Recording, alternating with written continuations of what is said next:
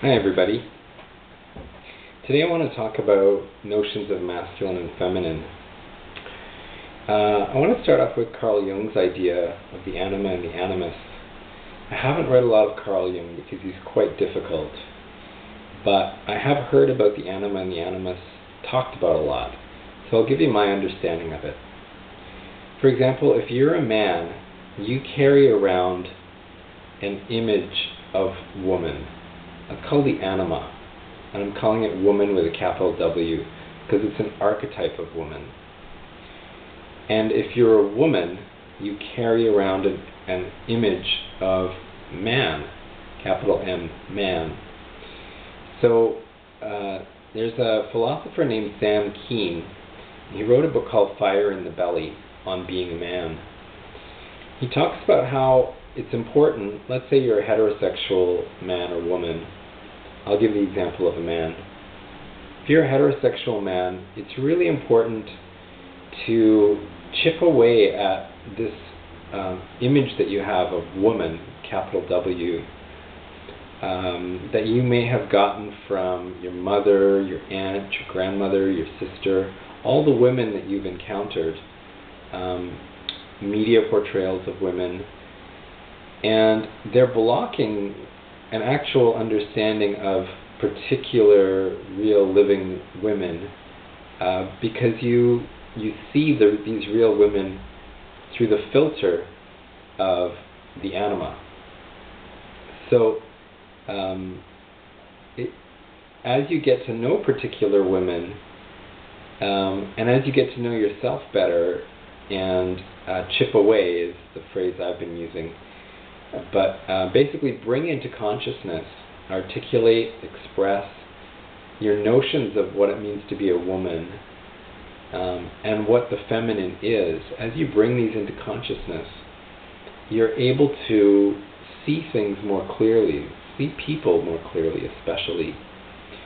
So for example, recently I went on a men's retreat and there were 45 men in total, and it was wonderful to see men express along the whole emotional spectrum. So I saw examples of compassion, kindness, support, care, as well as examples of irritation, and examples of body humor, the whole range, and it was wonderful.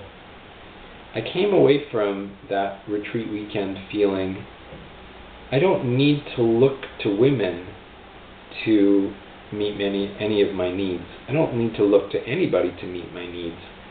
But prior to that weekend, I had a certain sense that, call it a stereotype of women or an expectation of women, that they should be nurturing, that they can provide me with a compassion that I need, an understanding that I need, sensitivity. Women are more connected and expressive of their feelings than men. So basically I'd been operating from this construct of, you can call it the ideal woman or the woman archetype. So in a similar way, a heterosexual woman might have a notion of the ideal man that is shaped by all the men that she's encountered and media portrayals of men. So our ability to relate to each other as human beings beyond gender is one of the challenges that we face. And just as all of the other marks and forms of discrimination, skin color, so-called race, racialization specifically, discrimination based on religion, excuse me, discrimination based on disability, all the varieties of discrimination that we have. Gender is, of course, another one of them. And the goal is to be able to relate to each other as human beings and experience the fullness of our personalities, regardless of what gender we identify as, or what the other person identifies as. So Carl Jung also said something interesting in terms of integrating the self. So he said that each person needs to integrate the masculine and feminine energies within themselves. A wonderful image of this is the Tao. So it's configured as yin and yang energy. I'm sure you've seen those two teardrop shapes. One is black, one is white, and they each contain a touch of the other. Well, I go so far as to say that if we viewed each other fully as human beings and allowed each other full emotional expression, the difference between the genders would not be as great as it traditionally has been. I think one of the reasons that the differences between genders has been emphasized is because men have been afraid of seeing the so-called more feminine side of men, because that would make them view these more feminine men as women and perhaps then become more attracted to them. I think this is another reason why transvestism, as it's been called, a term I don't like, essentially gender fluidity, has been discouraged, because if you have a really good-looking woman who's actually a man, and by that I mean has a male body, and you're what you identify as a straight man, you find yourself attracted to this woman, person who's presenting as a woman, you're going to have to question your sexual orientation. If you know that that person is male, and you've said to yourself, no, I'm not attracted to male bodies, you're going to have to question that. So, for example, the movie The Crying Game did a great job of playing with our expectations, our sense of what is attractive, by revealing that a character that we thought was a woman actually has a male body. So I think that one of the reasons why so-called cross-dressing, another term I don't like, by men has been discouraged is that if the person cross-dresses really well and it so-called passes as a woman, then men will be afraid that they are attracted to another man, and you couldn't have that. Homophobia was rampant, has been rampant in cultures around the world. At different times, it kind of moves through peaks and valleys. It's also another reason why gender fluidity among men has been discouraged, because women have been seen as a lesser sex. So for men to feminize has been considered a way of being inferior, of associating with an inferior being. So that kind of, for men to wear dresses or skirts or heels, makeup, has been seen as taboo, because for two reasons. To sum up, the first one being homophobia, and the other one being sexism. So we live in a time where, fortunately, a time and place in the West today where men can express as they want. They can wear dresses and skirts much more freely than in the past. Although, as I said, this too went through peaks and valleys.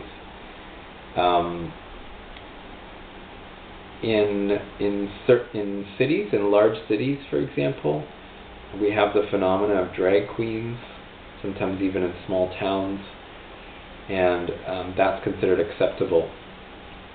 So I believe we're making progress. The enormous success of RuPaul's Drag Race has really opened up a revolution for drag. I believe there is a women's revolution, the women's movement, suffragettes and the women's right to vote. Then there was a trans revolution and a gay revolution, the whole LGBTQ revolution. And then after that, there was, with RuPaul, I would say, a drag revolution. And now we're going through especially among youth, a gender fluid revolution, where young people are identifying as agender, gender creative, gender non-binary, and it's just a wonderful time to be alive in that respect. So I'm going to leave it at that. I've talked a lot about how to relate with people of other genders, specifically how men can view women in a less filtered way, and how women can view men in those ways. But beyond the binary, it's often people who are gender fluid who are able to see others as human, as fully human and beyond gender, because they've thought through and felt their way through gender themselves. And so this video has been about relating between different gendered beings, different humans, and also expressing gender within. And I've specifically talked about men, because in the liberal democracies, women have a lot of freedom as to how to dress. They can wear pants, they can wear skirts. They have freedom in terms of their expression of anger, as well as their expression of sadness.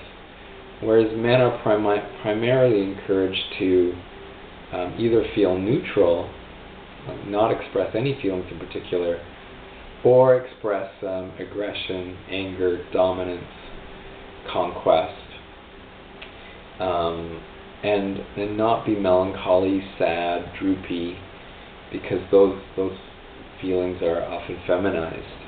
Depression, for example.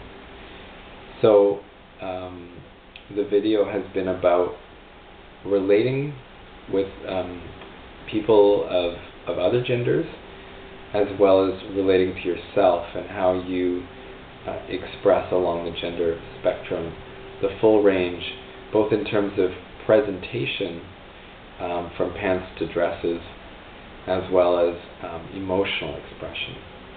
Okay? Thanks for watching.